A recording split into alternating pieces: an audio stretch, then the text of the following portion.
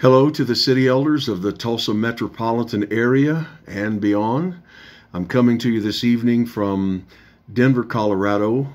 The last couple of days we've been up in the mountain area around Colorado Springs, a town called Woodland Park, where Charis Bible Institute and Training Center is. We've been meeting with the Colorado Coalition, a group, a gathering, a coalition of ministries from largely around the Colorado Springs area, but actually across the state of Colorado. And so that initiative is being led by Andrew Womack, Richard Harris, Mark Coward is involved, and others.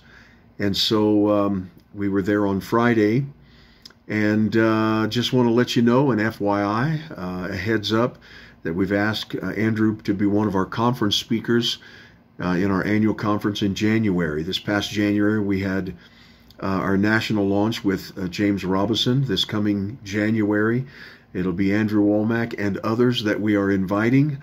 I won't put their names out there until we have confirmations from them. Andrew has confirmed that he'll come.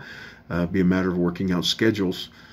And so we're looking forward to that. It's been a great time. I'm looking forward to getting home on Sunday. And so, wow, what have these last several weeks at City Elders been? Just incredible atmosphere, the presence of the Lord palpable, the anointing of the Holy Spirit strong, and the impartation. The Lord is preparing us and equipping us and positioning us. Folks, we are moving into a season of fully activated divine providence and supernatural activity. Just to mention quickly, although we don't rejoice in Ruth Bader Ginsburg passing away yesterday, and we our condolences obviously go to the family, and at the same time we rejoice with the possibilities of shifting and flipping this Supreme Court toward righteousness and toward justice and judgment and equity. And then we rejoice in the fact that the judiciary across the nation, we've mentioned this before, nearly 300, approaching 300 federal judge appointments under this administration, all vetted by the Heritage Foundation. And so the trickle down has not had its effect, its full effect yet, but it will. Shifting the judiciary, the landscape, the horizon of the nation.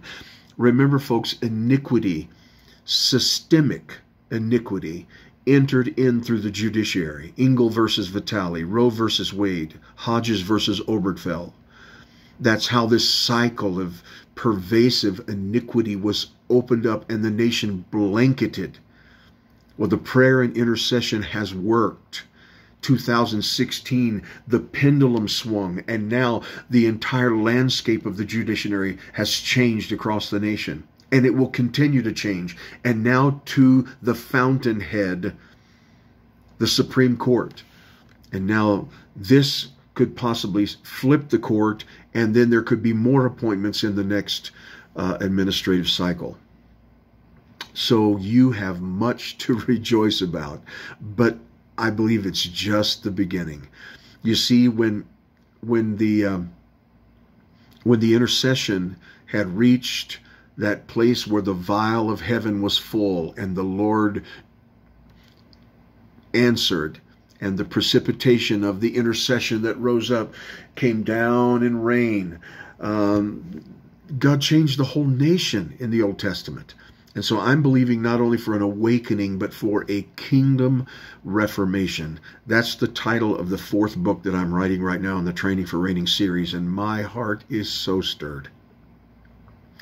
And so if you're wondering what all this confusion and cacophony and chaos that's taking place in major cities across the nation, the looting, the burning, the killing, the rioting, it is a backlash against what God is doing. But it's pathetic. It's pitiful. You can't fight against God, or you can. You can fight against him, but it won't turn out well for you. And so we are moving. The kingdom of God is advancing. Do not be confused about what's going on. The kingdom of God is forcefully advancing in the United States of America. And so we've got some great things. I'm already into 5 minutes. We've got some great things coming up. Do not miss this opportunity to be equipped.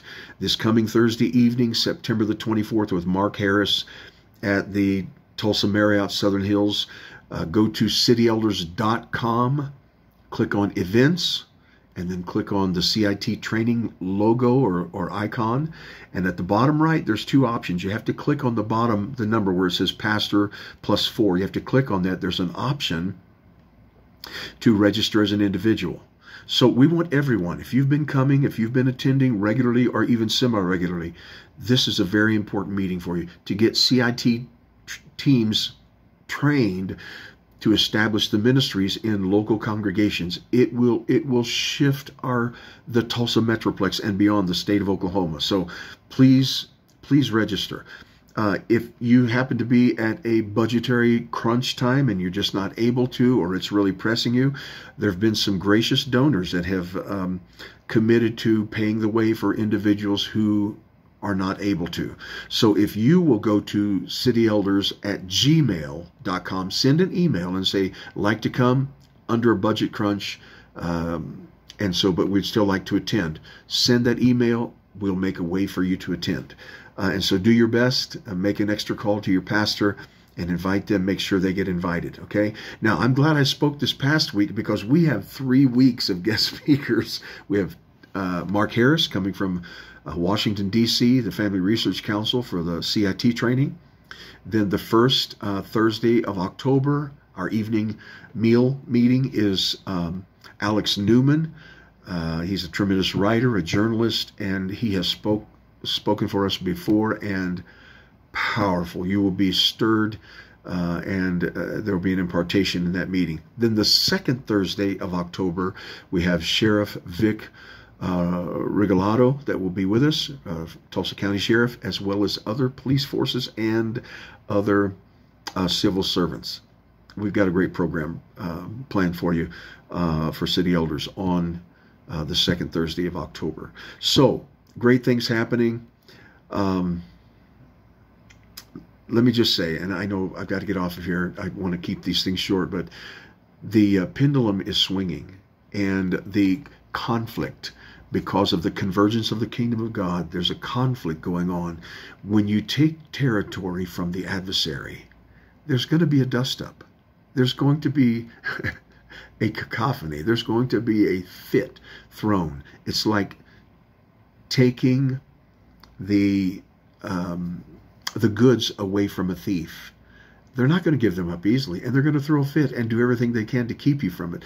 But if you have the gun and the badge, if you have the power and the authority to take the possessions away from the thief, he can fuss and squirm and scream and holler all he wants, but you still just forcefully advance and keep taking territory. And that's the season we're moving into.